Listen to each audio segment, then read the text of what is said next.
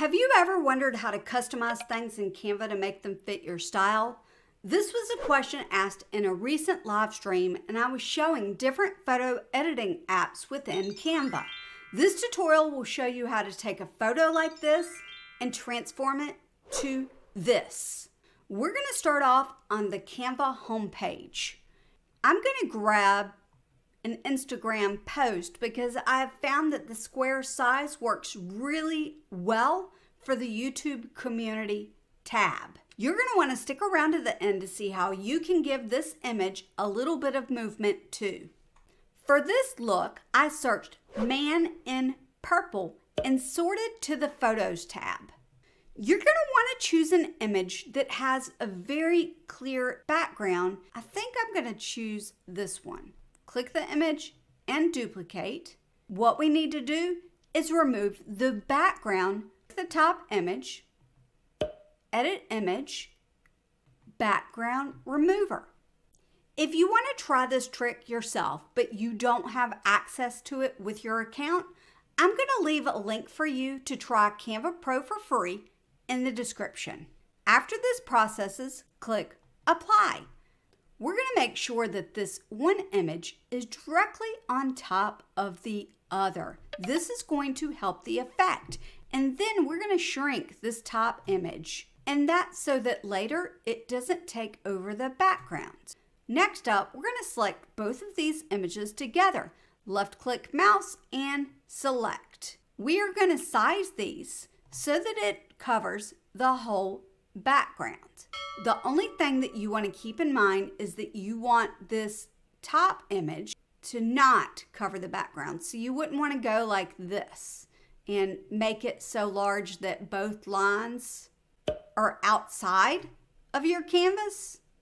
Neither image is actually connected to the background. And what we're going to do is click this back image, click Edit Image. We're going to scroll down to Filters. Click See All. Scroll down for a street effect. You can change this to anything you want. You could do a grayscale, you could do a whimsical, you could do a dalliance, but I'm choosing this street effect. For most of these, if you double click the effect, you can change the intensity as well. And I'm just going to take it down just a little bit, and when I click out of it, it is now the background. A little later on, we're going to add a glow effect to him, and we're probably going to have to shrink him when we do that, and I'll show you why. For now, we're going to get all of our effects into place. You're going to go back to your Elements tab and search for angel wings. When I was doing this, I just grabbed the very top ones. What we're going to do is size the wings, and I'm just going to size these a little bit larger than the canvas. I'm going to align them right about here where I think it would look good, and right click Send to Back. If you've not set that to the background, your wings are going to disappear. So if your wings disappear, you know that's what happened. Just click Undo and you'll be able to fix that. We're going to take this, I'm going to get them to the size I want, go back to the Elements tab, and right below it is this Canva Pro image called Blue Angel Wings. And I think these are really, really beautiful. We're going to be using a bunch of different skills for this, including duplicating, flipping, and rotating.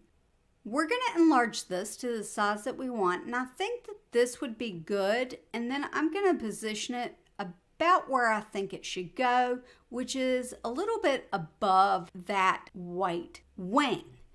And then we're just going to right click and send it backwards. I'm going to need 3 more wings. So I'm going to duplicate this one once. It's now the same size as this one. That's why I didn't just choose this one.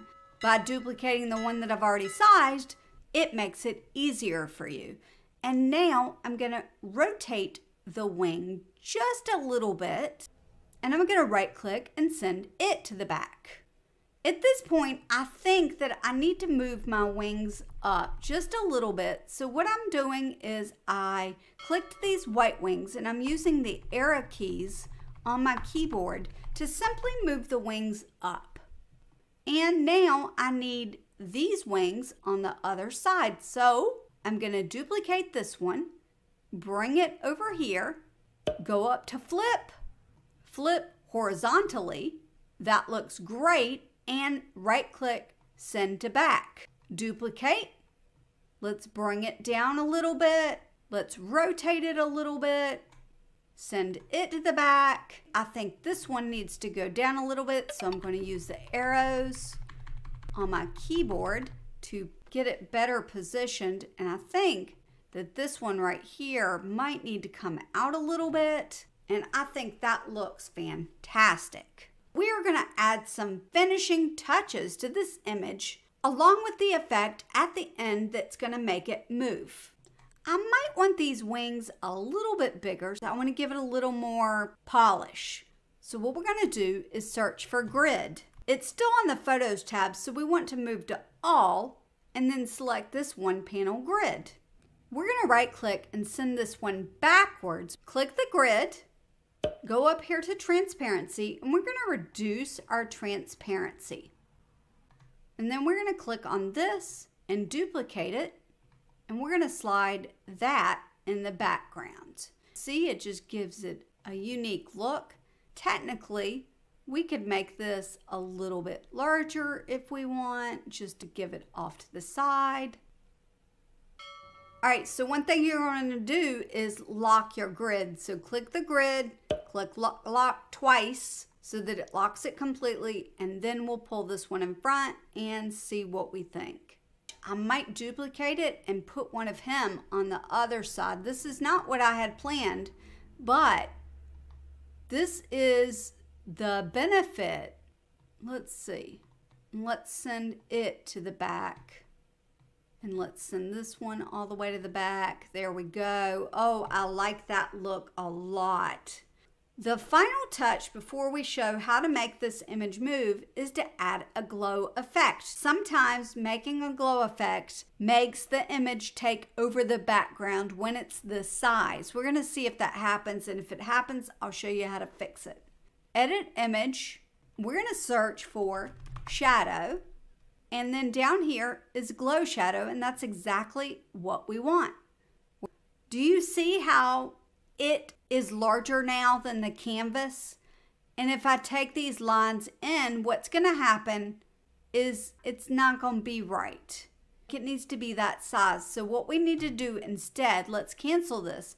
We're actually going to make him smaller first. We're going to click Edit Image, Shadow, Glow. Let's see. There we go. Click the three dots. White. We're not even going to enlarge anything. We're just going to click apply and then let it happen. If you are finding value in today's Canva tutorial, please let me know by hitting the like button, because it lets me know you want more lessons like this one. And now what we're going to do is make sure that our grids are locked, double lock, and then we're going to size this to be the same size. And that looks pretty good, don't you think? We're going to call this done. However, we need to add that image effect, or it's not going to move on your community tab. You're going to click outside of it and click Animate. At the top, there's some page animations, and you just going to click Party. And it makes everything come in. Very cool. In order to have something move on your YouTube community tab, you're going to need to download it. Select Share, Download, choose your file type as GIF, and then download it. You might be wondering how to add a community post to your YouTube channel. Click into this video on your screen. If that's not your thing, look at the video that YouTube recommended for you that's on the left-hand side. If you like today's Canva tutorial and want to see more like it, make sure that you are subscribed, hit the notification bell, and I'll see you next time. Bye!